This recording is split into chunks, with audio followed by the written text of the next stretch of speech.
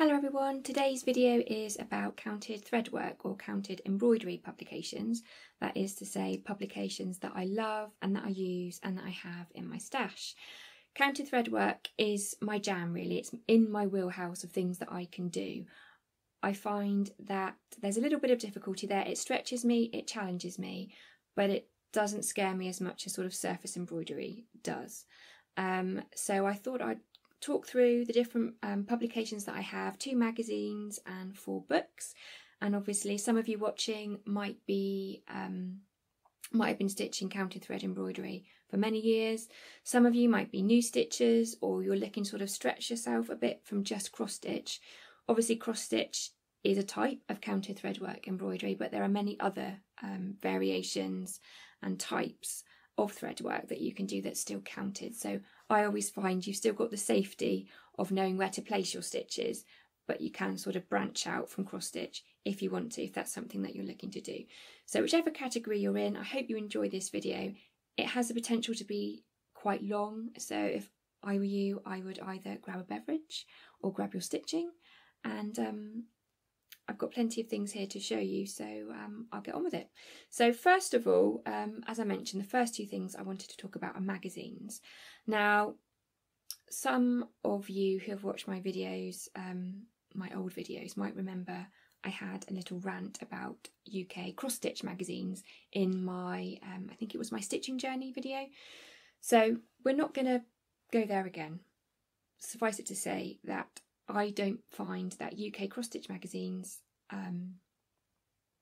are catered for my particular taste. Having said that, I do know, obviously, that Jamie Chalmers, Mr. X Stitch, Mr. Cross Stitch, however you need to say it, I think it was it Kickstarter funded or something like that? Anyway, he has published a new cross-stitch magazine.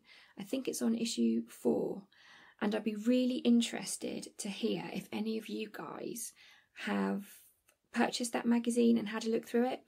I know it's kind of fibre artist, embroidery artist led, but I really love that type of thing. The only thing is, I'm not quite sure if some of the things in there might be a little edgy for my blood, but I don't know. So I'd be really interested to hear if anybody's got an opinion on that magazine. If you think it might be something that I would like, I would definitely look into it. At the moment, I haven't gone and bought any of the sort of the current copy or the back issues, but I really appreciate anybody's opinions on that particular magazine. But the 2 magazines I'm going to talk about will come as no surprise, especially if you've seen all the videos on my channel. The first one is the Gift of Stitching magazine. The second one is Sampler and Antique Needlework Quarterly. They are both magazines that I stitch from fairly regularly. There are lots of projects that I finished that were from both of those publications. Now, the Gift of Stitching magazine, unfortunately, I genuinely don't think is available any longer. The magazine was published as a digital publication between February 2006 right up until May, June 2012. I was a subscriber to the magazine for the last couple of years that it was in publication, and then I bought the back issues of the magazines. Now, for a while, Kirsten Edwards, the editor, the publisher of the magazine, had back issues of the magazines available both singularly and also on a CD. I think you could buy various years worth of the magazines. But I remember seeing a few months ago, whether it was on Instagram or somewhere else, that she was sort of advertising it would be the last gasp opportunity to purchase the magazines for whatever reason. Obviously, she has to move on, do different things, so that's fair enough. So if any of you have the back issues, back catalogue of the Gift of Stitching magazine, I really hope that you actually stitch things from it, because it was a fantastic, and still is to me, a fantastic resource of a magazine. And when I came across it, I was thrilled, because like I say, I was sick to death of, no offence to anybody who likes UK cross-stitch magazines, we are all entitled to our own opinion, but I just, they really weren't for me. And to discover a magazine that used different techniques and different threads, spoke about threads that I'd not heard of, also included designers' work that I had heard of. These designers were known to me. What I'll do is I'll put a few pictures up showing you a flavour of the different designs that were featured in the magazine. So there were designers such as Ink Circles, Little House Needleworks, Elizabeth Almond and her blackwork designs, Reflets de Soie. Obviously I'm stitching, my redwork sampler is from the Gift of Stitching magazine. Even Chatelaine, the romantic rose mandala you might have seen that Martina designed originally, that was only available and only published through the Gift of Stitching magazine. So that kind of shows the calibre of designs and designers that were featured in that magazine. And alongside that, there was really interesting articles about threads, history of needlework, interviews with the designers. There was like so much to learn in that magazine, and it's where I learned so many things. As I mentioned, different techniques. So you had cross stitch, lots of speciality stitches, Hardanger, blackwork. There was even one issue that had sort of gold work in, and it always gave you the finishing instructions, how to finish the ornaments and things like that. It was a fabulous magazine. The designs in it were large and small, so it's catered for all tastes. But I just really love that magazine, and it is such a shame, although I can completely understand why it had to sort of come to an end. Anyway, things naturally do take their course, but it was just such a great magazine and such a great resource. And as I said, I've had lots of fun stitching so many designs from that particular magazine, and it introduced me to new threads and new designers that I'd not heard of before. So that was a fantastic magazine. So if any of that sounds interesting to you, if you ever come across the opportunity to purchase the whole set of the magazines on CD, as Kirsten was originally selling them, or single issues, if she ever decides to sort of offer them again, then I would strongly urge you to take advantage of that, because they were fantastic. The other magazine, Sampler Antique Needlework Quarterly, I have all 3 of the DVDs. Some of them I got from the Patchwork Rabbit in the UK. Obviously, if you're based elsewhere, you may be able to source them somewhere closer to you. One of them I think I got from Amazon. So it's basically the entire back catalogue of the magazine. There's the first volume contains every issue between 1991 to 2000, and that's 21 issues on that DVD. The second one contains 40 issues of the magazine. That's from 2001 to 2010. And the final one is 2011 to 2015, and that contains 19 issues. And they were published quarterly, as the name suggests, so there's 4 issues per year. But again, fabulous magazine. Learned so much looking through all the back issues of this. Lots of samplers I want to stitch. Obviously, it's catering for the antique needlework. Some of them are reproductions, some of them are sort of inspired by antique sampler designs, such as the case of Band Sampler, which I'm currently stitching, as you might have seen in my currently stitching video. Again, not just patterns, a lot of articles about the history of the specific samplers that were being reproduced, about the history of needlework tools, materials, fabrics. So if you, like me, are really interested in the history of needlework, history of embroidery, again, a phenomenal resource really, and so many patterns to keep you going and keep you interested. Hopefully I've remembered, as I've been talking, to put up some pictures of some of the samplers that I've particularly picked out that I want to stitch. There's a range in there. Obviously some of them are straightforward cross stitch, others include more drawn thread work, more speciality stitches, so it caters to a complete range of likes, hopefully a complete range from sort of beginner right the way up to the more sort of experienced advanced stitcher. Now I do appreciate that antique samplers are not everybody's cup of tea, and that's absolutely fine. For a while I didn't really understand the sort of fascination that people had with stitching reproduction samplers. I completely admired the work that went into them and that side of things, but there wasn't the sort of desire within me to stitch one until I came across one particular design, and I think it might be true for designs like similar to Heaven and Earth designs and Chatelaine designs, you might not want to stitch every single one out there, but you want to find your almost holy grail design from their particular range or of patterns. And I kind of felt a bit that way. I decided that I did actually want to stitch a reproduction sampler, as not necessarily as a challenge, because the one I picked wasn't particularly difficult to stitch, but just to say that I'd stitch one. But I wanted to find one that I loved, that I loved every aspect of. Sometimes I find there's some motifs I don't like, or I love the motifs in the sampler but I don't like the verse that's included. I know I could change these things, but I wanted to find one that I just loved and just desperately wanted to stitch, which I did. Back in 2016 I scoured reproduction sampler sites, and obviously one of those was the Scarlet letter, and I decided to stitch a flame stitch, and that was basically what got me hooked on reproduction samplers and reading about them and the whole history behind them. I just think it's fascinating that hundreds of years later we're still stitching the same thing as women stitched all those centuries ago, that there is somehow a common thread that does actually link us all. And when you actually see the original antique sampler in the flesh, and you admire the immense handiwork and skill that's gone into it, it is amazing.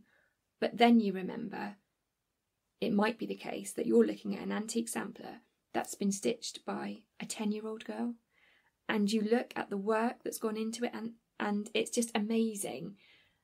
And you remember that they didn't have a daylight lamp to stitch by. They were stitching on small counts of linen, probably by candlelight, and yet they still produced amazing work. And there we are, hundreds of years later, with our daylight lamps, with our magnifiers, with our iPads, stitching, but we're stitching the same thing that they did. So I just sort of love that sort of element of it. Obviously I totally appreciate you might completely think stitching a reproduction sampler is just not your thing, and that's fine. But just so I have an excuse to show this one, because it has not yet been unveiled on YouTube, and my stitching, it doesn't really get to see the light of day very much. So I thought I would just shoehorn in, even though it's not from Sampler and Antique Needlework Quarterly magazine, I would just shoe in the reproduction sampler that I've done. So here is Flamestitch, and it wasn't until I got this one out to show you guys that I remembered how much I totally love stitching this project. And it's stitched on 35 count Flober in cream, which is a brilliant fabric to stitch on. I really enjoyed stitching on it.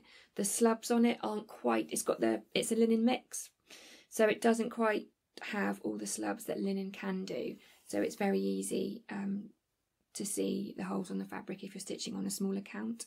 And the whole thing is stitched in, obviously, Overa Soie d'Alger silks. That was another pull for stitching this particular piece. Obviously I no longer have the chart. I believe it is currently with a very good stitchy friend of mine who's in Venice, so I can't show you the chart, but the charts from quite a lot of the reproduction sampler designers are fantastic in themselves. As a lot of you know, if you stitch reproduction samplers, Scarlet letter charts, Hands Across the Sea needlework charts, Needlework Press, all their charts, you know, are lovely and to treasure. I just parted with mine because I knew I wouldn't stitch it again, and I knew the stitcher it went to would appreciate it. But yeah, this one was a complete joy to stitch, despite the fact there are seriously, well, not seriously, that's an exaggeration, there are like 11 billion eyelets in this. So the whole of, let's see, it's hard to hold up, the whole of these bands, all Algerian eyelets, and every stitch in this band, all Algerian eyelets. So, you know, that got a bit tedious after a while. But I just love this section at the bottom, well, penultimate band, this one here, with which is obviously where the name Flamestitch comes from. That's Flamestitch, or I never know how to say this. Is it Bargello or Bargello? I don't know, but don't shoot me. I'm sure somebody will probably tell me in the comments. But yeah, so that's my reproduction sampler. I loved it, and it basically started an obsession with them. So yeah, if like me, you love, I can't imagine why you wouldn't already have those DVDs if you do love reproduction samplers. But if it's just something you're getting into, if you're a new stitcher and you like the look of reproduction samplers, you might not have heard of that magazine because obviously it ceased publication in 2015. So definitely, if you're into reproduction samplers, definitely get those DVDs, because there will be a wealth of patterns on there that you will want to stitch.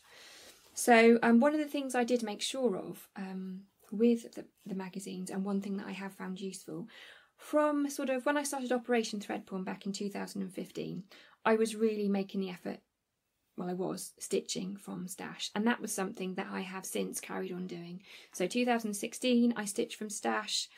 Had I gone on to stitch in 2017, I would have also stitched from stash, and it is still something that I am doing with current projects. Now I've taken up stitching again. I think I've only bought less than a handful of charts in that time because I have so much to stitch. And one of the things that I find helps me to remember the charts that I have, because that's the problem, isn't it? You might be like me and have sort of magpie syndrome. You see something new and shiny, you forget about what you've got already, you just want the newness, you want the new thing, the new shiny thing. So what I did to help me to stitch from stash and to focus on that is both with my PDF charts and also the charts that I wanted to stitch from both the Gift of Stitching magazine and Sampler and Antique Needlework Quarterly. Both are obviously digital PDF copies of the magazines. Is I created private Pinterest boards. And what I did is I took the photographs of the finished project, not the chart, and I created a Pinterest board for my personal PDF charts that I bought. So ones from Northern Expressions Needlework, my Chatelaines, my Mabel Figworthy Hardanger charts, you know, all of those things, because the majority of the charts I've got are PDF. And also I did the same thing, actually, thinking about it, for my hard copy chart. So I took a picture of the chart, I found a picture of the finished article on the internet somewhere, and I pinned it to a private Pinterest board, so only I can see it. It was for my eyes only. And I did that, as I said, for the Gift of Stitching magazine as well, any projects I wanted to stitch from that, and also Sampler and Antique Needlework Quarterly. So it meant that any time I was sort of itching to stitch something new, my first protocol was Pinterest. And then when I saw something new and shiny, I thought to myself, do I love it more than the things I've got here? No, I don't.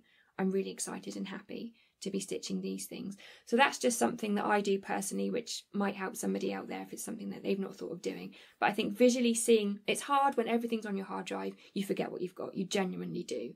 But having a physical picture, a reminder, it's not physical, it's digital, but having that in front of you makes you acknowledge what you already have and to find joy in that rather than newness. Although newness is fun, but you get where I'm going with this, especially if you're, you know, if your stash is acquisition is beyond your life expectancy, then it's just best to make a note of what you have and try and work through that. At least that's what I do. Everybody's different, aren't they? So going from talking about antique reproduction samplers segues nicely into the first book that I'm going to show. If you are a hardcore reproduction sampler stitcher, or if you have any interest at all in counted threadwork, I am pretty sure you probably have this book in your stash, because it is by far the most definitive publication you can find on counted threadwork. Stitch guide, project guide, all of those things. And it is this one, The Proper Stitch Guide by Darlene Osteen. And it is, oh my goodness, it's just, you need this in your life. If you stitch counted threadwork, if you stitch reproduction samplers, any type of sampler, if you do speciality stitch work, you need this book. It's that simple. What I'll do, I'm not going to show a lot of the book. There's plenty of pictures and things on Google. But what I will do is I will put up a picture of the contents page, so at least you can see the things that are covered in this book, and you'll be hard pushed to find another publication that covers everything as well as this one. So you can see from the table of contents that it starts at the top with the stitching techniques, the best way to go about beginning your stitching, how to prepare your fabric and things like that. And then it basically breaks down all the counted threadwork stitches into families. So you've got the cross stitch family, you've got the straight stitch family, you've got the satin stitch family, so stitches like eyelet stitch, satin stitch, cloister blocks, if you're doing a sort of Hardanger style design. Then you've got the buttonhole stitch family, joy. And another one of my favourites, the loop stitch family, joy. And then you've got a whole chapter on drawn thread techniques. And then one of the most exciting things is, as well as being a stitching guide, a stitching tutor on how to do those various stitches, there are actually 3 projects included with the book. So the charts and everything included in the book at the back, where you can actually put into practice the techniques mentioned in the book. So when you look at the charts, it will refer you, when it says what stitches to do, it will refer you back to a certain page so that you can see exactly the stitches that you'll be using. And I will put up a picture of each of the samplers, the finished samplers that are included in this book. The charts are included in this book because I was trying to, when I was doing research on potentially purchasing this book a few years ago, I couldn't really find easily pictures of what the completed samplers look like. So the first sampler is the proper stitch sampler.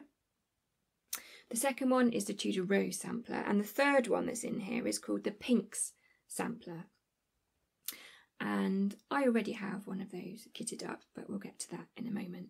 But one of the things, wow, there's so much I love in this book. I really can't say enough fantastic things about it. But I do think that you can also get it on CD as well as in hard copy. But one thing I think there was a time where you could get it when it was spiral bound, and that would be awesome, because I'm not very, I don't like cracking the spines of books and bending them out of shape and things. So my husband always laughs at me because when I'm reading fiction books, if they're brand new, I'm like one of those annoying people that sort of read them like that without, you know, cracking the spine. I can't bear that. So my books look like new, but they have been used. I'm just a very careful and obsessive user, but there we go. But the things in this book that are amazing and fantastic is that it's very comprehensive, but the diagrams in it are really clear. And the other thing that is unique, I think, about this book is that it shows you in diagram form what stitches should look like on the front, but also what they should look like on the back of your work. I know personally, sometimes I fudge speciality stitches, so they do look right on the front, but I know I haven't stitched them properly because they're not looking right on the back. Obviously, not everybody is going to see the back, and it's not that important, but obviously if you're stitching a reversible sampler, which blows my mind, then obviously it's important that the back looks like the front. But anyway, it's just good practice to get into doing the stitches correctly. So the diagrams are second to none. There's also sort of hints and tips that show at points where you might go wrong or how to correct mistakes in your work, things like that. Yeah, it's just fantastic. Seriously, if you don't have this book and you do counted threadwork, you need this book in your life. I can't say it enough. So the project that I have kitted up from this already, I kitted it up a couple of years ago in the hope that I would do it last year, but obviously things happened and I didn't really stitch. But the one I'll be doing is the Tudor Rose sampler, which is, from my point of view, very obvious. You know, it's got Tudor in the title. I love history, love the Tudors, blah, blah, blah. So I will eventually probably stitch the other two as well. But I plumped for the Tudor Rose initially. So that's all the materials in there. It will be stitched on 32 count linen. I think that's what was stipulated in the pattern in the chart on the book. I could have, I suppose. No, there was a reason I didn't use 40 count, and it would be for the drawn thread work because that would have freaked me out. So again, I've kitted this one up in Over Soie Sardinian silks. The other threads that I use are pearl thread and number 12 for parts of the drawn thread work, and this diddy little thread here, which I'm still not quite sure what it is. I think it's like a tatting thread. I had to get it from a specialist thread shop that I thankfully found on the internet because I bought some other threads from them that you'll see in a moment. But the other threads that are of interest in this one that I haven't used before are these Krennic threads. They're Krennic Japan threads. So I've not used those before. There'll probably be a nightmare, but it'll be fine. There's not a lot that I can't stitch with. I'll whinge a lot, but I'll make do. Yeah, so that's really exciting, and I am really looking forward to stitching that piece. What I plan on doing when I do start it is using it as sort of almost like a learning sampler, by which I mean I obviously don't need to learn how to cross stitch and how to do other speciality stitches because I've done them many times, but I want to take my time and try and produce almost my best work. Sounds odd. I mean, it's not the type of project that I want to sit down in front of the TV and mindlessly stitch on. I want to read, you know, the guidelines, the instructions for how to stitch the stitches. Even if it's a stitch that I've done many times, I want to try and make it the finished piece as good as I can. So in that sense, I want to make it more of a special project that I take my time with and that I don't rush through. So hopefully I'll be starting that one once I've finished a few of my current whips. I've already finished one, obviously finished Alice. I think the next one I want to finish, or hopefully will finish, is the band sampler. After that, it will be the Mirabilia, and then after that, I'll probably finish the Redwork sampler before I will the Heaven and Earth design. So once I'm down to possibly the big Reflets de Soie sampler and the Heaven and Earth designs, then I might introduce some of these things, because I am missing doing something a bit more involved. At the moment, everything is cross stitch, and it's the first time for a long time that I've had just cross stitch whips in my rotation, such as it is. Obviously, coming back to stitching, I wanted to ease myself in, but now I'm thinking, especially after sort of preparing for this video and looking at these books, I'm just like, I want to stitch all the things, but I will endeavour not to do that. So yeah, that's the proper stitch a must buy, in my opinion, basically. Obviously, as per usual, all the links for anything I've spoken about in this video will be down below. So if you want to have a further look at any of the things I talk about, you'll find the links there.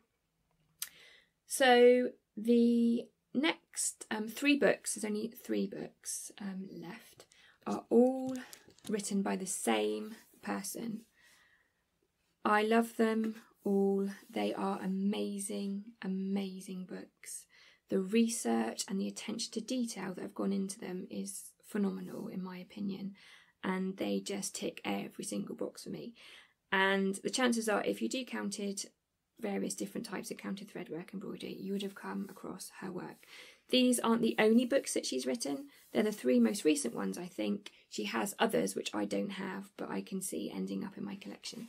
And the person that I'm talking about is Yvette Stanton, and here are the 3 books that I have of hers.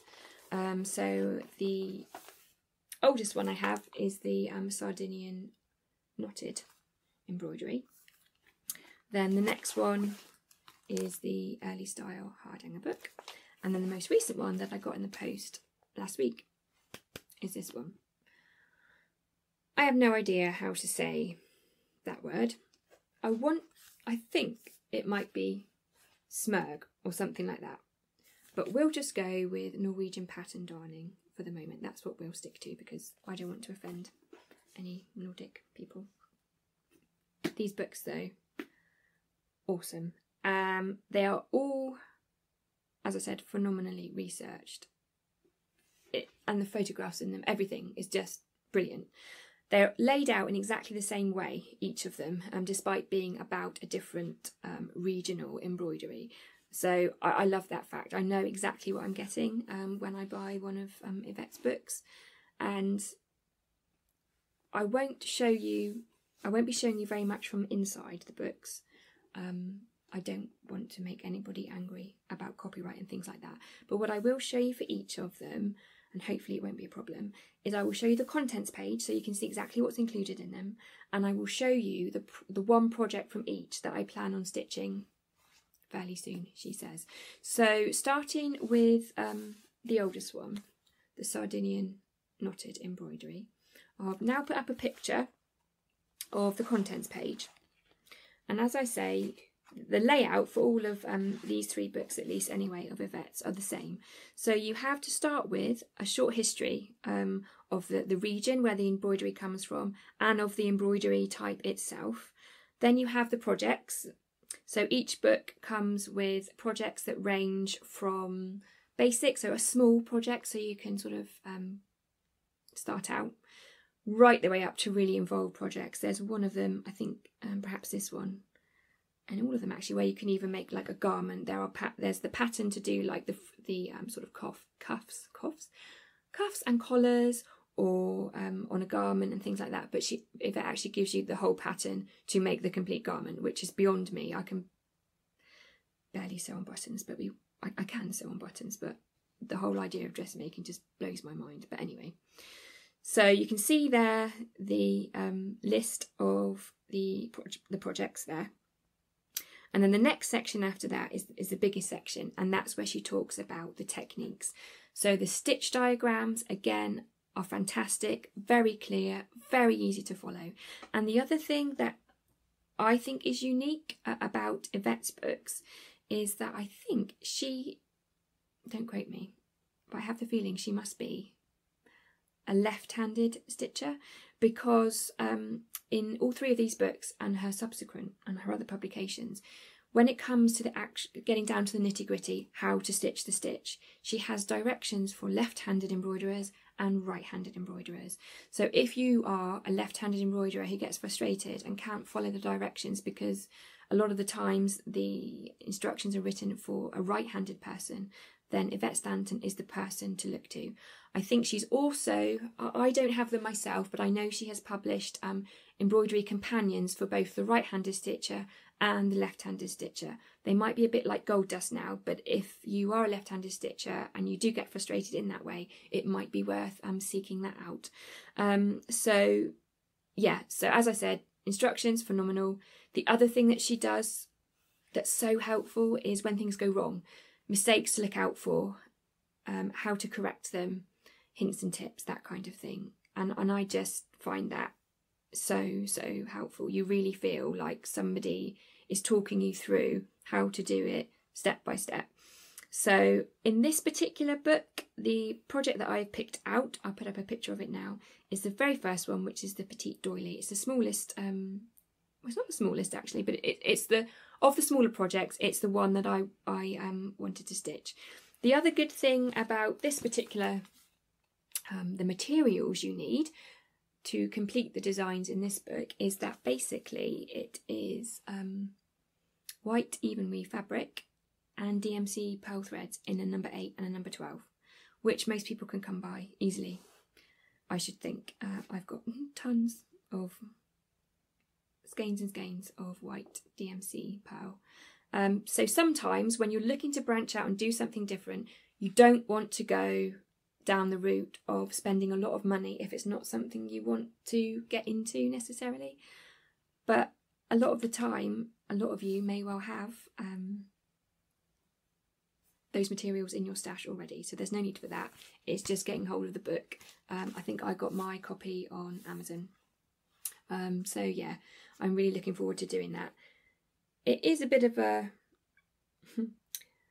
the stitch that's basically, this embroidery is done using the same stitch. It's coral knot stitch.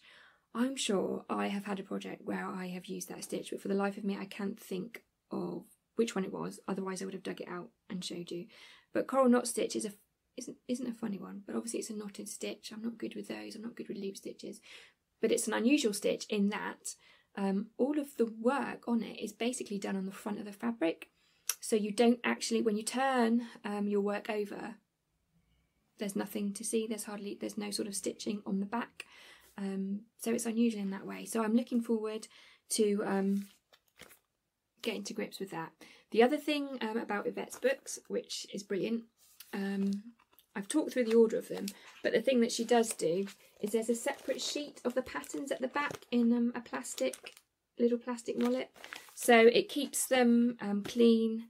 Obviously you're not having to keep a book open all the time. They're on a flat sheet. They're big pieces of paper because they have like the templates, as I mentioned, for like shirts and smocks and dresses and things like that. So they're almost like the size of dressmakers' patterns basically, but they also will have the little designs on there as well, integrated within them. So yeah, that's the Sardinian knotted embroidery. The next one is obviously one of my favourites. For stitchers watching this that might be new subscribers, not familiar with my channel, haven't seen any of my other videos, welcome, by the way. One of my very favourite techniques, counted threadwork techniques, is Hardanger, which I'm sure, I say Hardanger all the time, but I'm pretty sure that's not how a Norwegian person would say it. So again, I apologise for my anglicisation of everything. I haven't done any Hardanger for such a long time, and so I've dug out two pieces that the last two pieces that I did really, to remind you and myself more importantly, that I can do Hardanger and not to be scared to pick it up again. So these are two pieces of Hardanger, just in case you're not familiar with it. This one, I think this is the biggest piece that I've done to date. It's not a very good background to show you the cut work on really, but this one is called Confetti of Hardanger. It's by Gurden, the same designer that did the Tree of Stitches, Summer Tree of Stitches. You might have seen those on my channel before or on my Instagram, and it was a part work. It was basically sort of a learning sampler really. You each month you got a different part to do, different piece of cut work and things like that. So it broke it down into small manageable chunks. It wasn't looking at the whole pattern and thinking, oh my goodness, I'm overwhelmed, I can't do it. So yeah, I learned tons doing this particular sampler. There were things that I shied away from doing with Hardanger for a long time. So there were all sorts of different filling stitches that I did with that one. And the threads that I used, obviously number 8 and number 12 pearl. This is stitched on 28 count even weave. And the colours you can see are Alaskan Beauty, which is a Jodrell Designs thread, but the pearl version. So that would be number 8 and number 12, and also a solid DMC in a lilac-y colour. So that's one piece of Hardanger I've done a long time ago, so I'm hoping that I won't get freaked out when it comes to picking up Hardanger again after sort of a year or 18 months of not doing it. And this is another design. Again, as you can't see it very well with the fancy coloured drawers in the background, but this one is a little Victoriana, the design's called, and it's by Loopy Designs. And as you might be able to see, let's put a bit of white behind it. You can see the cut right there. That's lots and lots of Greek crosses all together. And the thread I used in that one would be ecru coloured pearl, 8 and 12, and the coloured variegated thread that you can see is a silk thread by Jodrell Designs, which is now discontinued, I think, called Brighton Beach. So those are two examples of Hardanger that I've done in the past. Stitchers that have known my work for a long time know that although traditionally Hardanger is white on white, I always like to add a bit of colour and stuff in the Hardanger that I've done in the past. However, having said that, this book is the traditional early style Hardanger, all white on white, although obviously you can change that. And I love this book. The work that's gone into it, the patterns, the photography, the archive of everything is, the archives that Yvette has delved into to get the information is amazing. If you love Hardanger, you need this book if you don't already have it. Again, exactly the same as with the Sardinian knotted embroidery. Same layout, so I'll put up the contents page again as I did previously so you can see. Exactly the same layout, so it starts with the history of Hardanger embroidery, where it's from, comparing old and new, that's an excellent section. Materials and equipment, and then it goes through the projects. I think there's 10 or 11 projects in this book, and then it goes through the stitches and the techniques. The project that I have kitted up for this book, from this book, is the bookmark. So I'll put up a picture of that now so you can see that one. The other interesting thing about this book is it kind of turns everything you thought you knew about Hardanger on its head. Or should I say everything I thought I knew about Hardanger, because this is talking about the traditional Norwegian Hardanger, where it comes from. Hardanger originally would never have been stitched on a 22 count fabric. That apparently was something companies made up to get people to stitch Hardanger, I think, because it's stitched on very fine counts of linen. So the projects in this book are on sort of 36 count all the way up to 50 count, which is quite frightening, the thought of doing cut work on 50 count. But yeah. And the threads are the interesting thing. One of the things that I really appreciated that Yvette did in this book, and also the next book that I'm going to show you, is she recommends specific threads. It's Londonderry linen thread, because traditionally Hardanger was actually stitched with linen thread. I've not stitched with linen thread before, obviously cotton and silk, that's what I normally stitch with, so that was exciting. The other thing that is so fun is trying to source these threads. It can be frustrating if you can't find them, but I was fortunate enough that there was a thread conversion that I could use. Now, of course, I could have used the conversion that she offers for like DMC is to use number 12 pearl cotton for your thicker thread, and to use 2 strands of standard DNC Scarlet. I'm talking too fast because I'm just excited. Use 2 strands of DMC straight up embroidery floss for the thinner thread. I'll try and speak slower. Londonderry linen thread, I could get that from America, didn't really want to at the time. Hedgehog Handiworks were still around, they sold every thread known to man. But the thread that I did find in the UK, which I was thrilled about because it was different and I'd never used it before, is this stuff. And this is what I'm going to be using to stitch that bookmark. So there's the thicker thread. I'm not even going to attempt to pronounce that. And there's the thinner thread there. So that's exciting. I get to use new threads, and I'll be stitching that bookmark on 40 count. So that'll be fun, cutting that. So yes, I am really looking forward to that. It hopefully will be a lot of fun. And again, I want to, in exactly the same way that I spoke about with the proper thread sampler, the Tudor Rose sampler, when I'm using a book as the chart with a project, I want to treat it as sort of a learning sampler, a learning project, to take my time with it, read the instructions, go slowly and make the most of it and try and produce the best piece of work that I can. So that is the Hardanger.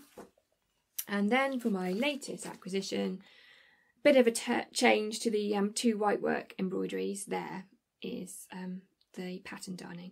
Now, I enjoy doing pattern darning. I have done 2 samplers that contain pattern darning, which I will show you briefly, because again, they don't get to see the live day very often. This is the first one. I should have ironed these really, they've been rolled up. This one is Reflets de Soie, the Berthe, probably not Berthe is it, but yeah, the name that you see at the bottom is her sampler. And the panels that you can see at the bottom, they are done by using doing pattern darning on them.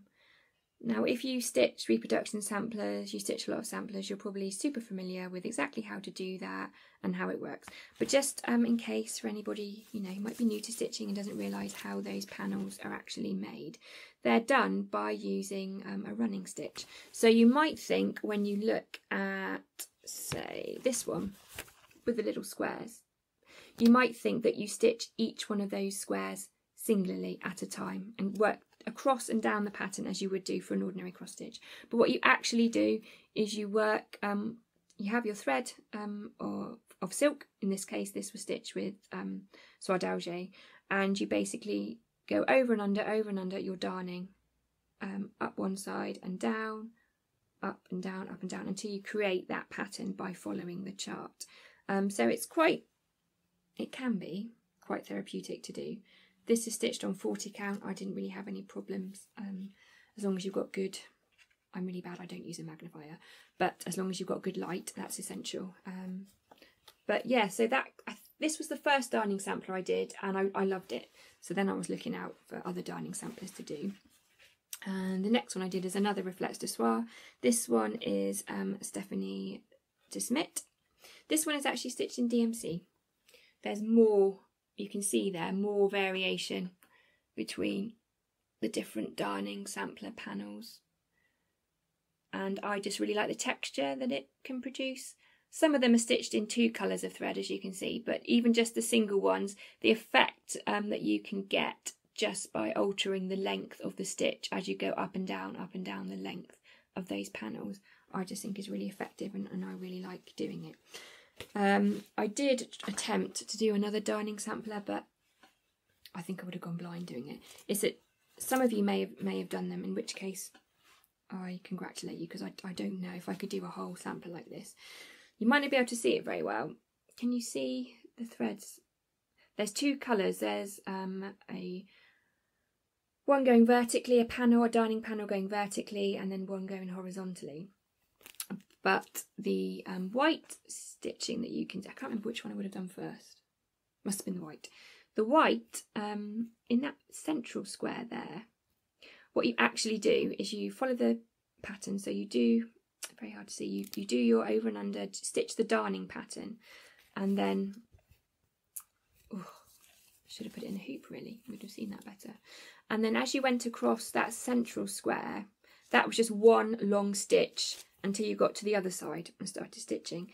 And then when you stitch this blue rectangle here, instead of piercing the fabric to do your darning stitch, do your running stitch going up and down, you actually go over and under the white thread, or the original colour thread of silk or cotton that you've used underneath. So when you look on the back of the piece, can you see there's actually no thread there at all on the back? It's all been woven over and under there at the front. So it's a fabulous effect, but it just did my head in, and I was like, no, time is too short. So I will, at some point, potentially go back to trying to do that. But back to this one. So I knew I would love this book. I desperately wanted it when I saw that Yvette was coming out with it, because I knew I would stitch things from it, and it was a technique I wanted to learn more about, more importantly, and I knew that the research she'd put into it would be phenomenal, and I was eagerly anticipating it, which is why I was so excited when I found out that I didn't have to wait until November to get it. It was published, well, it's been published in Australia, where Yvette's from, for longer than it was here. So originally on Amazon the release date was November, but then they sent me an email to say they'd be shipping it in July, so that was good. Again, I'll put up the contents page, same layout as before. You've got your background, your history, everything you need to know about the fabric and thread you need to use. You've got all the projects, and then the stitch and techniques, and the fabric and thread compatibility, which is a fantastic resource in this book. And again, you've got the pattern sheets at the back there for all the projects. So I'm going to put up a picture of the project that I want to stitch from this. It's a table runner. Unfortunately, I have an order in for some very special threads for it, but they haven't arrived. So if by the time I edit this video, I say I didn't edit these videos, I have somebody else that does that for me. I'll put up a picture of the threads, because they're wool threads. I've never used wool threads in any of my work before. I'm very excited at the fact I could find them in the UK at a small little quilting shop that's based online, so I'm thrilled about that. There is another project in here that I desperately want to do, which is the band sampler. I cannot find the threads it requires anywhere, but there is, as I mentioned, a fantastic section in here. I'll just show it to you quickly there, which basically is Yvette going through all the different threads that you could use, showing you a stitch sample in black on white fabric, and then rating it as to how good, thick or thin or good it is to use for this particular type of work, this Norwegian darning embroidery. And she also does it across different counts. So I mean, there isn't any excuse. I could technically go and convert them into something I could find. The type of thread that I want to find is the Soie. It's, well, if you pronounce it as an English person, it will be fine Daubson wool. So it's a wool thread that's produced by Soie, or made on their behalf anyway. I think the colours do correspond directly to other thread colours in the Soie range. I don't know. If you have any idea where I could potentially source those threads in the UK, I'd be eternally grateful. I don't particularly want to get them from America. It would cost me a fortune. Yvette does have a beautifully packaged kit for that particular band sampler.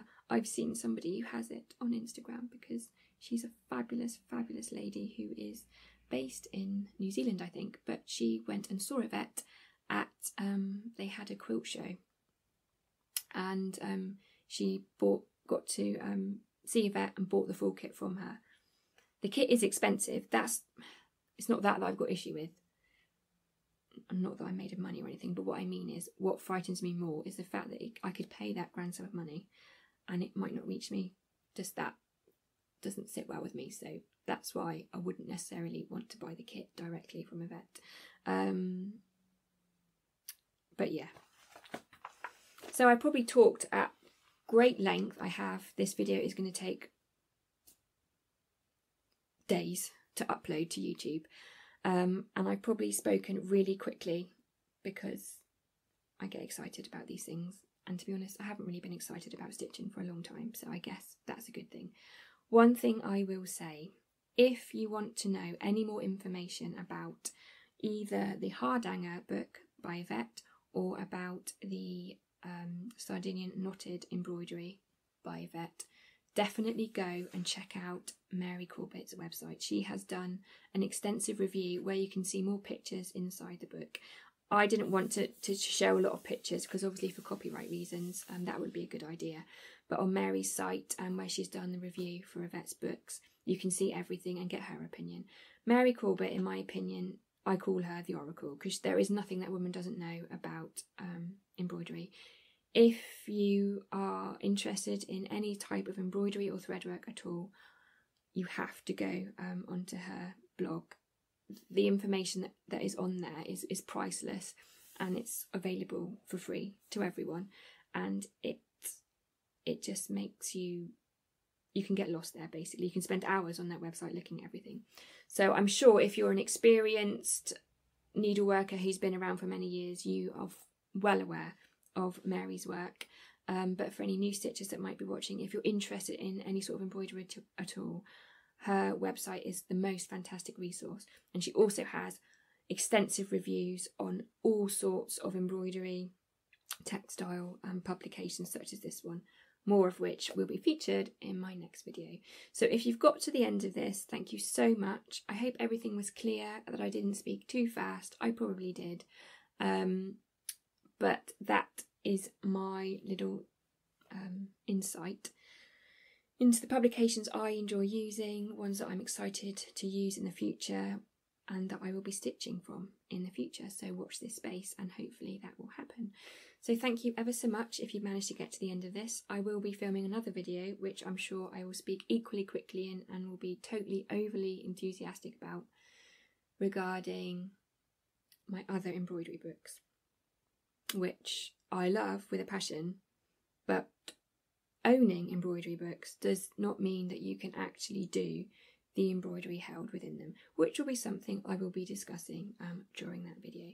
So thank you for watching and happy stitching.